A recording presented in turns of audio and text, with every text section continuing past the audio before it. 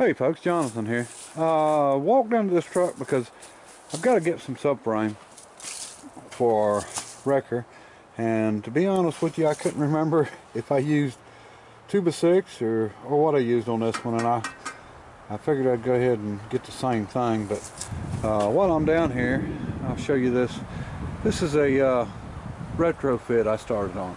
This is an Old Homes Mechanical. It's a 525, and as you can see, I had to build a lot of bracing on it, and I started on this on Tow 411 on the build board, and I had to stop on this, and I'm actually going to put the actual bed on another truck. But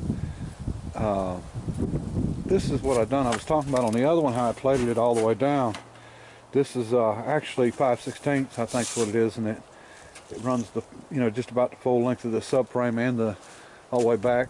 And actually I cut out for the rear end and run it completely to the back, and that strengthened it up a lot because I didn't double plate this frame, and that was the reason I'd done it like this, and which strengthened it up. And the truck we're building, we're not going to do this on. We'll run smaller pieces. We may run one big piece under where part of the slewing gear and stuff's at, but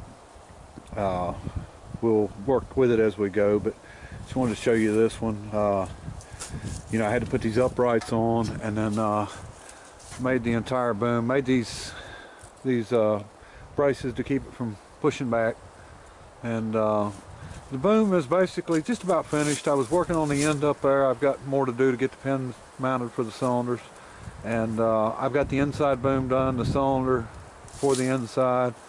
A lot of steel in this one, a lot heavier unit. This is 1.25 inches thick, a lot of plate. It's done right. It's just I'll have to get back on it and to get it finished. Control valves, I was working on the levers, running levers on both sides. We've just held up on it a little bit, but be back on this one sometime. No hurry. I mean, it's not eating anything sitting here.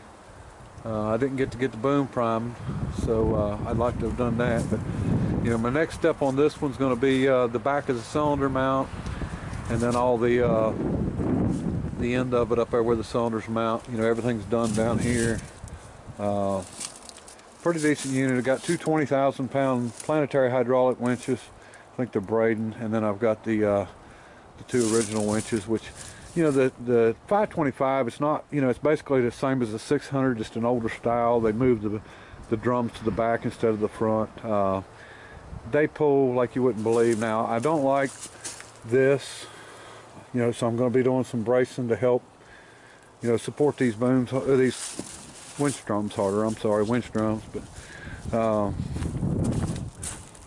maybe you can back up a little bit where you can see it here. And nice unit. The boom inside is I think it's 9x9, and or I think it was actually an 8x8 that I plated some, so but it's 9x9 on the ID of that boom there. And as you can see, it's 1/2-inch plate top, 3/8 plate bottom, and then the sides are 3/8. And I'll do some little supporting here and there. So I mean, I'm building this one not to ever break, and got plenty of cylinder on it. It's got big cylinders on it, but the reason it's got big ones is because that's what I came along. Most of this, I bought the subframe. I bought these as drops. I bought some of the steel, well, quite a bit of the steel new for the boom, and built it. But just about everything else, all this was scrap that I had, this 4x4. All the side plate was scrap that I had.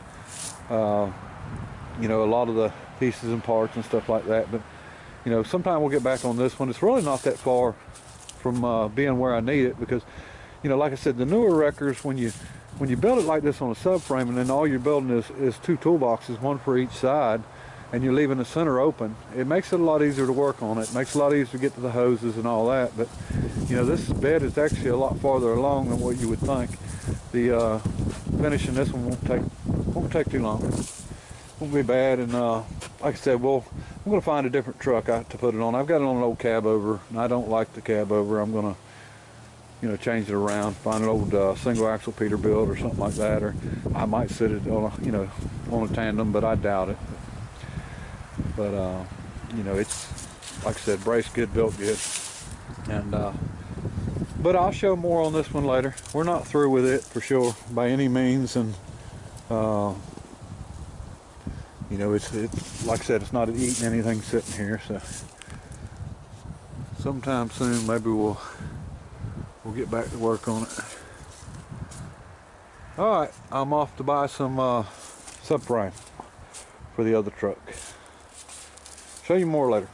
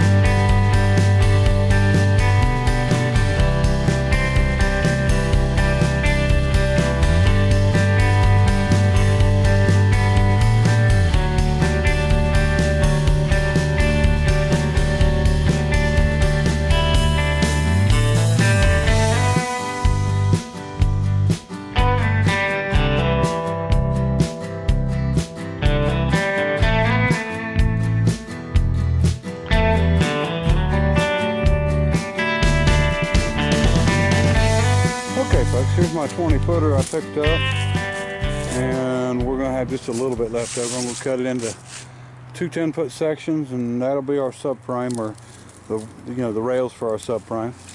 And we'll do some cross members in it.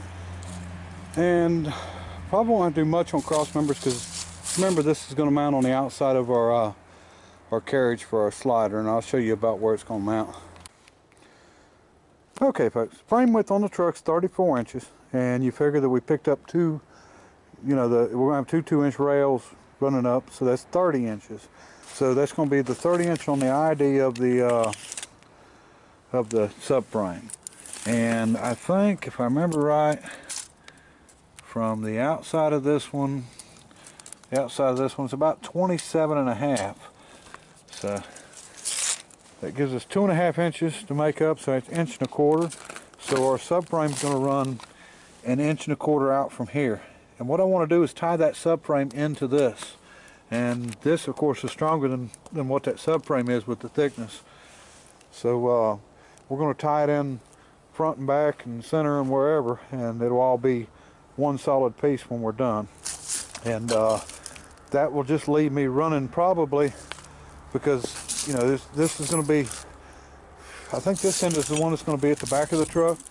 So what that's going to do is leave me with going to the front side and putting one cross member in, because this rail is only 68 inches and our subframe is going to be just a little bit under 120 inches.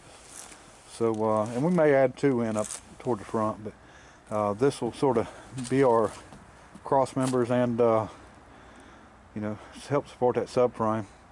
And then of course there'll have to be a plate across the back here that bolts on to be able to get my rail or my trolley in and out. But that's our plans there. And I'll show you the cylinder we're going to use. Okay, here's our cylinder. This cylinder is actually way longer than what we need. And it looks terrible from the outside. It's been stored in my shop for a long time, back in the corner. But this thing is really in real good shape. It's got good fluid in it, good clean fluid. And the shaft has no pitting or anything in it. And it actually still moves free. You can move it by hand pretty easy. And I'll check and see. When you're checking the extension, what these extend, it's easiest to pull it all the way out and push it all the way back in, don't get me wrong, but you always figure that it's not going to go past your fitting on that end. So we'll go right on this side of the fitting, and then if we measure all the way to the other fitting, we've got we guess and say a 58-inch stroke on this cylinder, and all we need is 39 to 40. But one of the reasons I found a few cylinders that was just a little bit shorter than what I needed, but that's the problem. I don't want to go shorter. With building this cylinder and doing it myself, I know I'm going to have to redo this pin. It was welded in, and I don't know if it's going to come out or what we're going to do, but if we have to, we'll redo this end of it, because like I said, we're going to cut it here and shorten it anyway. And the front side, the pin's been welded in it also. So basically what we're going to do is, let's just pretend like we're going to take 10 inches out of the cylinder. We would come to the edge of this fitting, if we want to keep this fitting and not have to put a new one in it, but we would come actually right to the edge of it, close to the edge, and cut it. And then we'd come up our 10 inches and we would actually cut the cylinder in half, and then bring this end back up and weld it to it, and that would shorten our bore by 10 inches. But we want to keep that weld to where it's not going to, the piston's not going to pass by it, because if it passes by, it'll tear your packings up on your piston. But I mean, you can actually recap and just shorten this up other ways, but this would be the easiest, as long as this pin comes out and it's still, everything's still good there. And then what we'll do on the shaft, instead of taking it apart and taking the piston out and cutting the shaft on this end, we will cut it on this end. We'll figure out where we need it cut. We'll just cut the shaft, and then we'll re-weld a new T on it, and that's all it takes to shorten the cylinder up. And like I said, this cylinder is in really good shape. It'll shine right up. There's no pitting on the shaft whatsoever, and I know it'll move my hand because it had to soak me in there and get me all wet there a little bit ago. But it's in really good shape. It looks bad on the outside, but it's not bad. And we'll shorten it up and do what we need to do, and then we'll repack it, and that will be our extension cylinder. And with it being on the rollers and stuff, we shouldn't have any trouble power wise. I think this will be a 3-inch bore inside, and I can figure with the pressure and the weight of what that's going to push, but it's going to be more than what we need. And I think with the rollers and the way that we're doing this, we don't need 2 cylinders, pushing. And the only way to make 2 cylinders push even is to actually use a flow divider that equalizes the flow. And so if you ran 2 cylinders and you just teed the lines together, the fluid's going to take path of least resistance. It's going to push the cylinder that's easiest, so you can still cock it sideways using 2. So it's really not going to help us by doing that. But this is the cylinder we plan to use, and I'll show you one more thing I decided on. Just a second.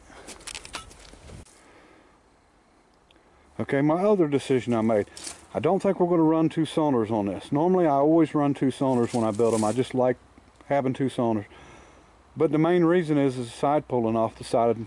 When you run your cable out the boom and you're actually pulling at an angle. And this unit, we're not going to have that problem, because we're going to be able to swing the boom in line with what we're pulling. So I think I'm going to go back on what I said and put a single cylinder, not this one, but a longer. And I've located what I need for that. We're going to put a single cylinder from the bottom all the way down low, up to somewhere in here. But we will get that worked out as we go. But that's just one change I did make on it. I don't think we're going to need 2, but like I said, we're no side pulling, so we should be fine there. But anyway, didn't get anything done today work-wise, but just figured I'd go ahead and update everybody anyway on the parts and what I've decided to do, and what I've got to work with here. And still waiting on our cutter for our mag drill to be able to go ahead and get on that trolley. But if I'm not real busy tomorrow, and we have been real busy today on a Monday, but if I'm not real busy tomorrow, we're going to start on the subframe. And I'm going to go ahead and quit now, because I need to go around and check some antifreeze in some vehicles that I had bought, and do something with our rat rod build. We didn't put antifreeze in it, and go ahead and get all that situated and get some firewood in and eat some supper. So I'm going to do what I can do tomorrow, and hopefully we can get some good video up. Till then, appreciate everybody that subscribed. Don't forget to comment. like, and till next time, bye.